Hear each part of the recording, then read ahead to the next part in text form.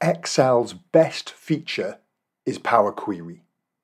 And one of Power Query's best features is Unpivot other columns. Also, I'll show you how to do pivot as well. Here we go. I've got some data and it's laid out badly because we've got separate months in separate columns and we've got a mixture here of percentages and whole numbers and things. So it's not laid out nicely for doing some reporting off it. So what we do, click inside the area of data, go to data, from table/range. Now ideally turn your table into a table first. What I mean by that, Control T, click OK, give it a name. So you go to table design and you change the table name to something sensible, table data. Always give your table a name if you can, right? So here we go, we've got it. We then go data from table/range. Here comes the magic.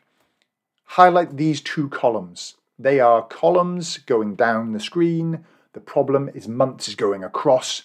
So the two nice columns we highlight, right click, and then the magic, unpivot other columns. Glorious! We've now got a date column and a numerical column. Perfect. Now the issue is we've got a mixture here of new customers and satisfaction ratings.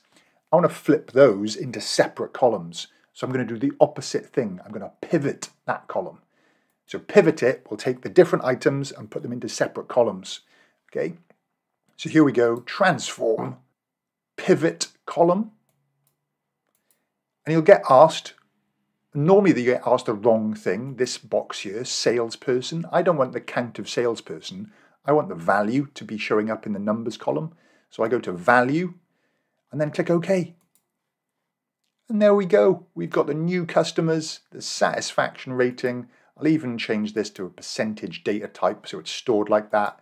If you don't love Power Query, then check this out. Just click on this little ABC, turn it into a date, and it even gets that right. Right click, okay, transform month, end of month. Come on, this is awesome. Call this date, and we're good, okay? Call this results or something for reporting. And we're ready to load it. So we go to the Home tab, close and load, load to. Table in a new worksheet, click OK. And there's my data. And it's refreshable. So if I come back here and add another, okay, with new customer, or let's put a whole new column in here with something else, okay, with 1, 2, and 3%, for example. Okay, I come back here, right click, refresh. There we go. There's another with something else. Awesome.